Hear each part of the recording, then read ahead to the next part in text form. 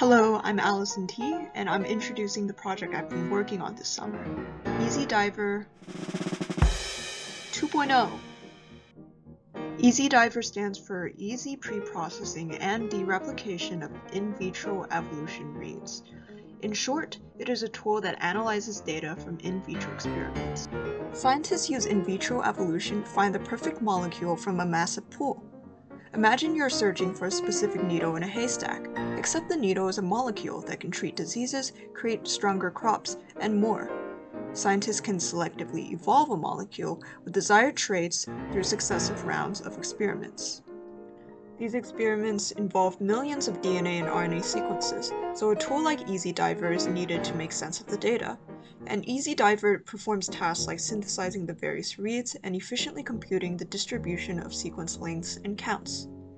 EasyDIVER 2.0 includes all of the functionalities of EasyDIVER, but introduces additional features in a user-friendly visual interface. Here's it in action.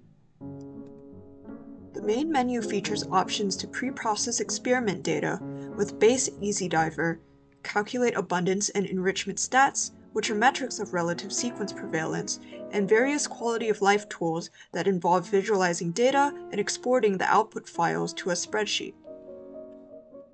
This is a quick demo of running EasyDIVER. You can modify how EasyDIVER processes your data by selecting various options. This allows you to tweak different fields to your liking. Notice that the output files are stored in the folder named Demo. The script is also available to run in the terminal for more detailed progress messages. Calculating enrichment stats is a new feature of EasyDIVER 2.0.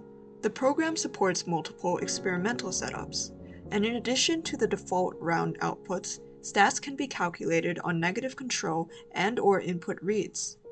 Confidence intervals are also shown for the abundance, frequency, and enrichment values.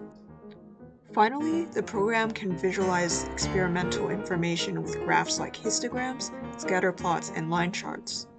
And there's the option to convert the enrichment text file shown earlier to an easier-to-manipulate spreadsheet. New features and improvements are still being made. To learn more, check out the EasyDIVER GitHub pages, and stay tuned.